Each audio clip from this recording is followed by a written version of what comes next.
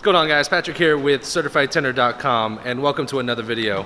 In this video, I'm going to be showing you how to take the sweeps out of this 2019 Ram 1500.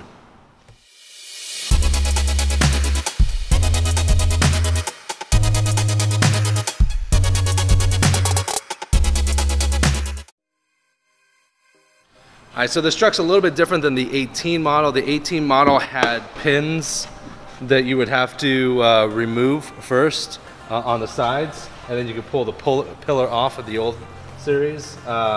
With the 2019 model, you don't have to. You basically pull straight back, and I'm going to show you exactly how it is. Alright, so with the front door, all you're going to have to do is you're just going to grab the top portion of the panel, and you're just popping the top back enough. This is still connected here and here at the door handle, so you're just going to pull back just enough so it pops the little clips, and then you'll be able to pull it out. So here we go.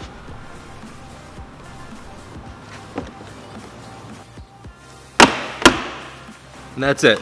And as you can see, these little clips right here. And then from here, all you have to do is you can just get your finger in here and just pull the sweep out, just like that. And just pull it from the back. And then you can pull back just a little bit on the front end. Let's see here. Just pull back a little bit on the front end to be able to pull that out. And these are real simple, real easy. And you can go ahead and just slide them right back in. When you put them back in, you just start from the front, from about midsection here, slide up to the front, and then push down. And then make sure the tabs are lined back up. Push straight forward, you're good to go. Same thing, you can go ahead and pull. Get your fingers up on the top and pull a little bit. Just enough to pull that back out, right here. And again, these ones, and it looks like this bottom clip is the one you want to keep an eye on. Make sure it's lined up when you're putting them back in. But from here, you're just going to pull the sweep from the back end. That's it. And you can pull this front end just a little bit, but there is a clip right here, so you can't be yanking too far off on it because this clip is holding it. You can take that panel off if you want and release that screw, but there's really no need, as you can see. And to put it back in, you can just slide it in, and notice that I'm not even having to wet this down. It's a real easy install.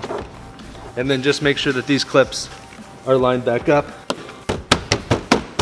All you have to do is push forward. You're good to go. All right, guys, I just wanted to add a couple things into this video that I did not shoot at the time that I had the vehicle. One thing, that this vehicle is the 2019 Dodge Ram 1500 model. This one has the huge touchscreen in the front end. There are 2019 models that don't have that. I thought all 2019 models, the new models, had the touchscreen. So some of the 19 models have that touchscreen, some of them do not. But be aware that it could be one or the other, and I'm not 100% sure which one it is, or both. Let's just assume it's both. But the electronics that control either the touchpads and all the other electronic stuff, even if there is no touchpad in there, is right underneath the deck, the front deck. And this is more important for people that are going to be doing front windshields. You have to be very careful in regards to how much water you're using when you're installing a front windshield. And this is more of a full front windshield, not just a strip. And so make sure that you are using something like a soak shield, and minimizing the amount of water you use, because the warnings that we had were that it could cost up to $1,700 to be able to repair all the damages that could occur from water damage.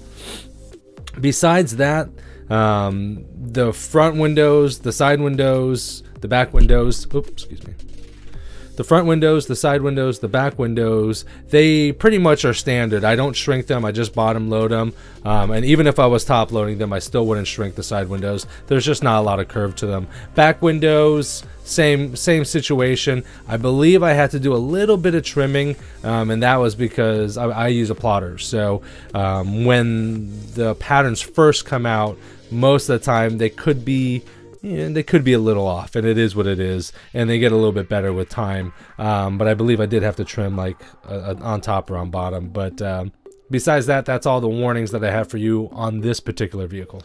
Alright guys, that's going to wrap it for this video. Make sure to check out all the other videos that we have within the video library, and we will see you next time.